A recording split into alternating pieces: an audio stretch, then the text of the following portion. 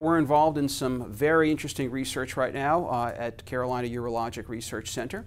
We're involved with other oral agents that are looking at impacts of the splice variant, also known as the ARV7.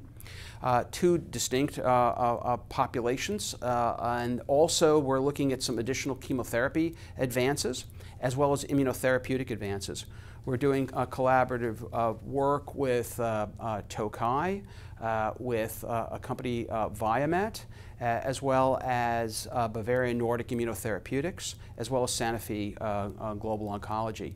I think together all of these studies, in addition to the broad approvability of what we currently have, is just exceptionally good news for our patients with advanced prostate cancer. Regarding bladder cancer, we're working with Genentech in terms of their PD-1 platform and program. There's been some exceptional work that's been presented this year at ASCO and in ESMO for patients with PD-L1 and PD-1 inhibitors. These are checkpoint inhibitors, and there's been some staggeringly good results in patients with advanced bladder cancer.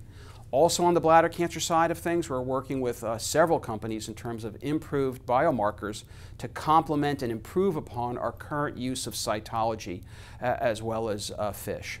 So I think that for patients with in GU malignancies, it's a particularly rosy picture for improvement in care, and we have to balance that always with safety, tolerability, and cost effectiveness.